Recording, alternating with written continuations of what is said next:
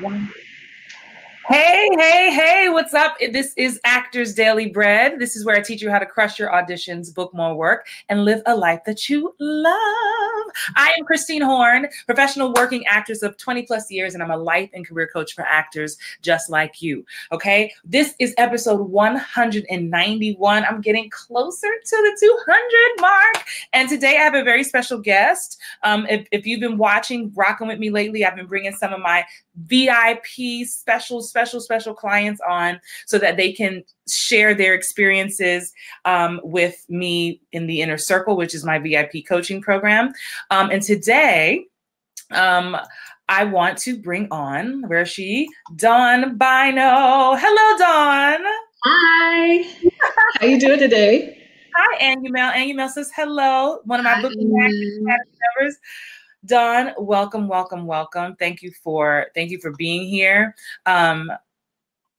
Dawn's on the East Coast. I'm in the West. We've been trying to work this interview out for a minute now, so I'm so glad we were able to find a time that worked for us. As you guys pop on, if this is your first time watching, I want to welcome you. Put 1 in the comments. This is your first time watching. If you're an OG watcher, put OG in the comments. To all my replay watchers who will watch this later, what's up? Replay watchers? Love you guys. Dawn.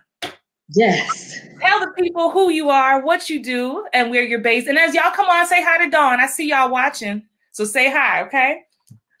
Hey, everybody. I am Dawn Bynoe. I live in Atlanta, Georgia, originally from New York City.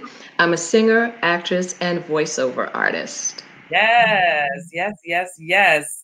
Annumel's an OG. Yes, OG. Hey, Tina Foss, fellow Inner Circle member. OG in the house. Thank you for welcoming Dawn. Oh, man. So listen, we have been rocking together. Yes. One-on-one for the past 6 months in the Inner Circle. Yes. But before that, I always asking this question. How did we get connected? Because we've been working together for 6 months, but we've been working together technically longer than that. So how did we get connected?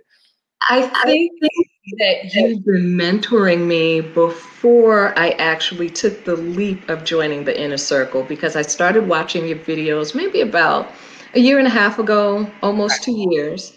So I started to follow you, and then every time I started to follow you, you know how I guess if you want to say it's like the algorithm will show you what you've already seen, so it'll just keep kicking back more videos. So the more I watched, the more intrigued I was, and it just seemed like the right thing to do for me at this time. It was the best thing for me to do at this time. And what I love about your story, when Dawn and I talked on the phone, it was actually your husband who was like, look, you need to, let me give a shout out to the spouses and to the partners out there who will support us in our crazy lives. Yeah, he's been amazing. My husband's name is Richard. Hey, Richard. We've been married for a very long time. And no, it's been a great, wonderful time that we've been married. We've been enjoying each other. And we have 3 fabulous children. All of them are artists in on different levels. So what really started to happen is I started looking at what you proposed with the Inner Circle. And I said, 6 months. Okay, I could do 6 months with Christine, and I get the option of doing like virtual study. And I won't have to worry about being late, because I'm kind of like everybody's Uber right now. So I'm driving everybody everywhere. So I knew that if I had a set time and I could kind of put it in my schedule and work it around that way, I know that I would have the set time with you. And then you also gave the benefit of having those one-on-one options. So that was really good. And that was really cool. Where did you, you've been performing for, I mean, a very, very long time. I mean, theater, concerts. I mean, you're an amazing vocal coach. I mean, just everything, amazing actress. But where did you feel, and this, those of you watching, you may relate to something Dawn says about this struggle. Where did you feel, what wasn't working? What were you doing? And what was the fogginess for you? Okay, so I don't think it was as foggy as it was not natural. Because at first I could do I knew how to do everything big and grand, you know, theater. You're a theater person as well. So Right. we know how to stand on the stage and make sure that our voices, our reactions and actions reach the very last row in the back of the room, whatever house it is, whether it's 1,000 people, 500 people, you know, whatever the size of the room is, we can work that room. But I needed to understand how to do the smaller nuances better. Right. I knew how to bring it down and do the inside voice because I knew how to do voiceovers. I've been doing voiceovers for 30 years. So I knew how to manipulate the voice for it to work, but I felt like my genuine reactions weren't meeting up with just the texture of the voice and the tone of the quality that needed to make the character real.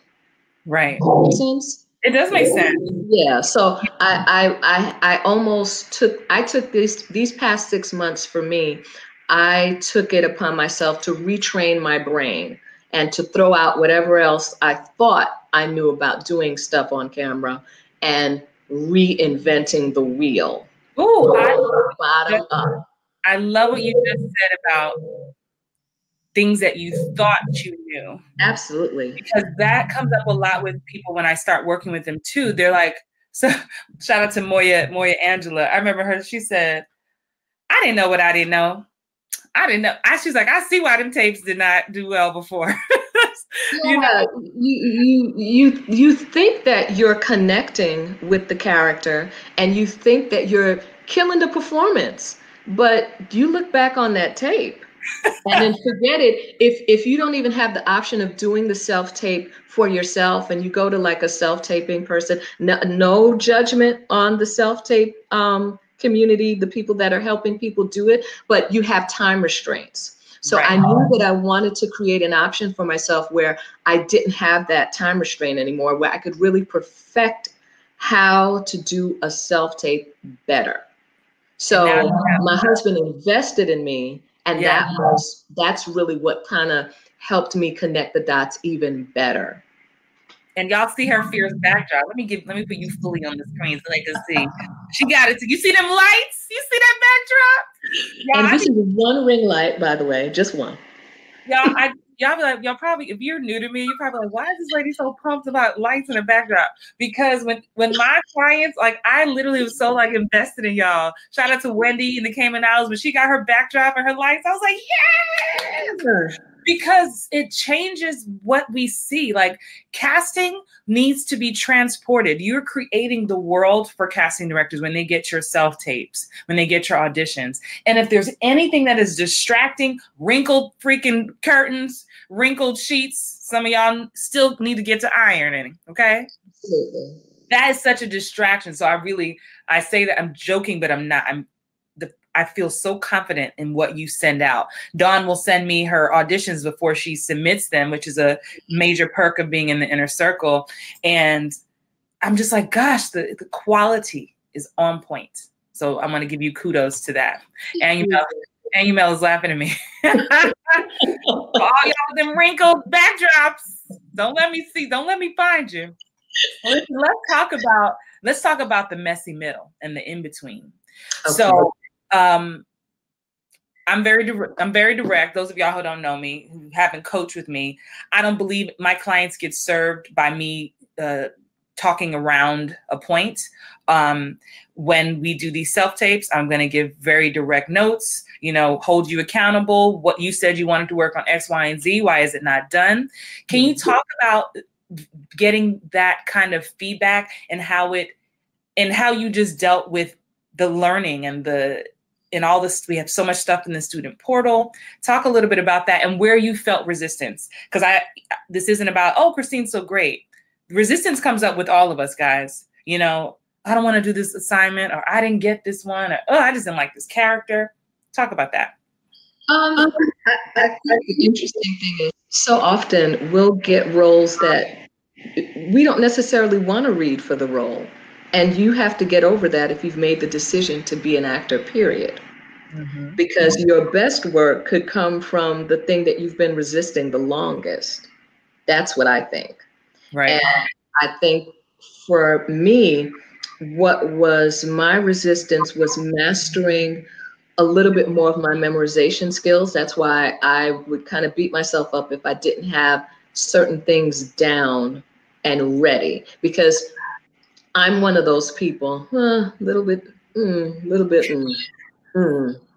but I wanted to at least have a good chunk of the character imbibed in me so that I knew what I was trying to deliver, and not have the script in my hands and locked into it so that you couldn't see my eyes, you couldn't see my smile, you couldn't see my frown, you couldn't see the range of emotion that needed to go with the character. So I had a lot of resistance with that at first. That was probably maybe like the first 2 months of really trying to get a handle on how to break through.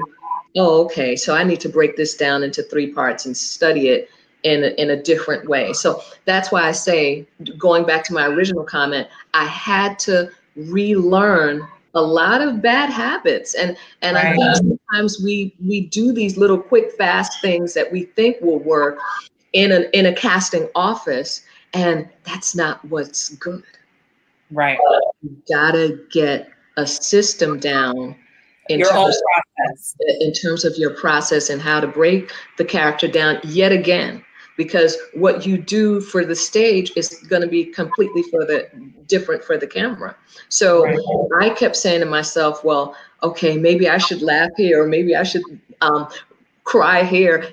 No, wait for the emotion, find the emotional triggers that you need for it. And I basically took a step back and I said, okay, I'm letting this get in my head too much. And instead of getting overwhelmed about it, I used my head to follow my heart. That is so, you know, and for any of you who've ever taken a workshop with Crystal Carson, shout out to Crystal Carson, who I just adore. She has a workshop called Auditioning by Heart. And I couldn't agree more, because I've shared this story with some of you before, and I'm glad to hear that trying to get connected to the soul, because that's what it's about. It's not about, oh, let me memorize these lines. It's about character first. Yes, you read through the script. Yes, but then, you know, I'm big on what's the character, creating a character bio. What's their name? It's not Dr. Number 1. It's not student number 2, right? It's not mother, right? Is her name Jennifer Smith? Like, you get to make that up and create that freedom. And I love, you know, when I worked on this show called Lord have mercy, I forget the name of the TV show. This is a show on Amazon that I'm on. And the director, he wasn't from the States. And I loved, he was giving Miles Teller these notes about being outside of yourself. And this is how it shows up for those of you at home, and for you too, Dawn. When you're outside of yourself, watching yourself perform, you can that's when you start telling yourself, well, you should smile here. Oh, maybe you should laugh here. Oh, you messed that line up, right? Farrah Lopez, whenever you watch this, I get this is for you too, right? And how can we be fully connected if we are outside of ourselves, judging what's happening down here? It's a little bit of Dirty Diana. My voice is Dirty Diana. What Dawn is referring to is her inner critic. If you read my book, Playing Small, you know, I encourage you to name yours. Y'all know mine is Veronica. So Dawn's is Dirty Diana. Mine is Dirty Diana. And yes, you can put the song with it, everything, because, you know, she plays the song, she's strumming the guitar hard, and wow, she is at a concert and she is getting it in and letting you have it. And sometimes I just have to go, girl, you need to bite the bullet, figure it out, go just in and stop thinking about it. Think about the heart of the matter. What's the situation? Why am I here? And for what reason why do my lines matter here? And why what I'm saying is important here? So once I turned that corner, everything was a whole lot different for me. Wonderful, wonderful. If you're just joining us, This is Actors Daily Bread. It's a special edition because I'm highlighting my Inner Circle clients, and Dawn is a graduate of the Inner Circle, and we've been doing some great work together. I've seen huge strides. We're even celebrating the fact that she just got pinned for something we can't talk about. So we're seeing that growth. Give her some love here in the comments. Before we wrap, let me tell you, this is so random. When you're watching yourself, when I'm doing these lives and I'm watching myself, you know, things are backwards. So I'll be trying to swoop the hair this way, but I'll be like doing it the opposite. It's a whole, like that mirror thing. It's so crazy. Wig problems. Okay. Before we wrap, what do you feel was your biggest, I'd like to talk in things that are tangible, in these past 6 months, your biggest tangible takeaway for you? Oh, wow. I can only say one. There's so whatever you want to say. If you're sitting on the fence and wondering to yourself about what to do next and how to do it, there is a process. There's a process to everything. And I think that if you take the time to understand that there are steps that you need to take to do things, instead of just flying by the seat of your pants, yes, this is acting and we're using our imagination, but you don't necessarily have to fly by the seat of your pants to do it. There's a process and there are steps and there are things that you can do. And there are others, this entire Inner Circle, Christine, the leadership, the mentorship, you know, it's imperative if you're trying to go to the next level, because you don't want to just stay at one level. I don't want to stay at one level. I'm pretty sure that none of you out there want to stay at the same level that you're at, because if you're at that same level, you'll never know how much farther you can go. So my takeaway has been to fight the fear and do it. Number one. Use your head to follow your heart. Number two. If you learn more, you gain more, you grow more. And who doesn't want to grow as an artist? You have to do it in order to be successful. And you can't be successful, or you said this, you can't be successful and no one has ever heard of you. You can't be a secret and a success. You can't be a secret and a success. You know, so you have to be willing to put yourself out there. I'm putting myself out there. This is a big step for me. Trust me when I tell you.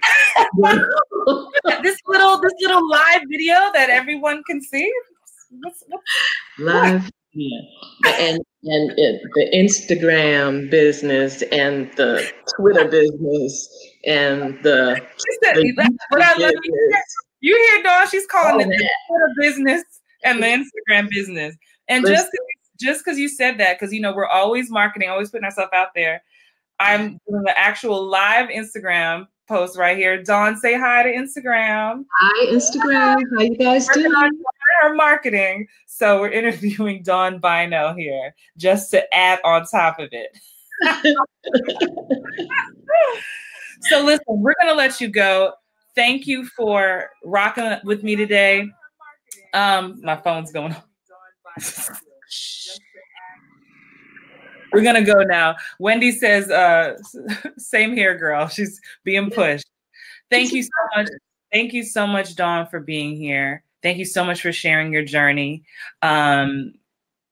You're inspiring people. I'm pushing myself outside of my comfort zone. That's what Wendy says. Do it, Wendy. You've got to do it. Do it for yourself. Oh, that's another thing. Can I add that one thing? Yeah, I've taken a leap to do something for myself that I probably would have just kind of sat on the sidelines still, waiting for options to happen, because it's not like auditions haven't come, but I haven't been directly intentional strongly about it, or strong enough about it. Maybe that's the better way to put it. So thank you for being here. Just the final word I want you to give before we go, for the actor at home, and this isn't about the Inner Circle, just the actor at home, whether you're 15 or 58, feeling like, oh, this is the desire, but this, I should just throw in the towel. I enjoy it, but it's just feeling down. And if you could just speak a word of encouragement into the spirit of that person who's watching you right now, what would that be? I'd say stop thinking that it's impossible, because all things are possible. And stop thinking that you're not worthy of it, because you are worthy of it. And stop thinking that it's something that's unachievable, because it is achievable. And you have to start to put yourself in the mindset, just take baby steps. I took this was a giant step for me. This might be a baby step for someone else, or a giant step for them as well.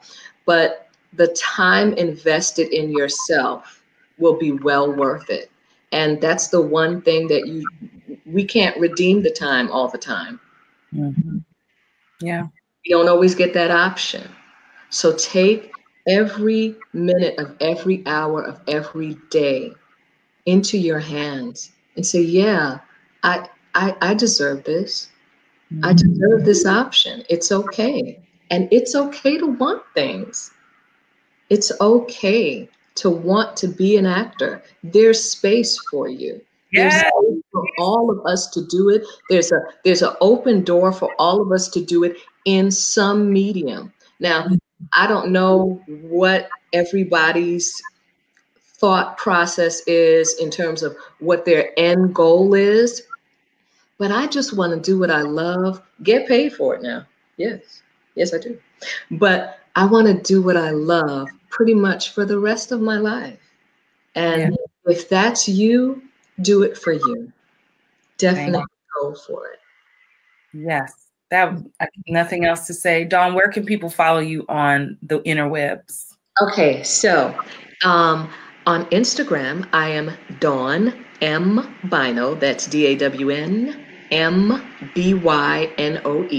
And I'll put it in the comments after the video ends. I'll edit the comments so it's there. So that's on Facebook, it's just Dawn Bynoe. My artist page is coming soon, and that's under reconstruction. And my artist page on Facebook will be coming soon as well, because I need the two of them to have the same continuity. And then my YouTube link is It Just Dawned on Me, where I give you vocal tips and health tips overall to take care of your voice, take care of your body. Because even though we're actors and singers, most of us who act also sing and also do voiceovers. Let me be clear on that. I've been doing voiceovers for 30 years. And yeah, since I was a kid, I know. But but the maintenance of the voice is important, and that will also help the inner workings of your body. So I have a lot of tips coming to that channel very soon. I put it here on the screen, YouTube, It Just Dawned on Me. And y'all help me help Dawn stay accountable, because there's some videos we all been waiting on for a while. And she's like, well, I gotta get ready. I'm working on them. I just don't want them to be plain. I want them to look good. Yes. And so just know, if y'all go to her YouTube page in 3 more weeks and you're like, what thought she said? Come find her and tell her Christine told you to check on her. Thank you. Thank you. Dawn, hang out for a second after I end this broadcast. For all of you watching, thank you for hanging out with Dawn. Thank you for sending her love and good energy. And Dawn Bynoe, I want to publicly say I'm so proud of you. Keep pushing. Don't forget, you still have access to all the trainings. Just keep working the work. Keep working the work. And everybody, thank you for watching. This is episode 191. If you missed any part of this, you can catch the replay. Come on over to my YouTube channel, Coach Christine Horn, and binge your life away and get your life on YouTube. And don't forget to subscribe and hit the like button. Thank you so much, everybody. Bye.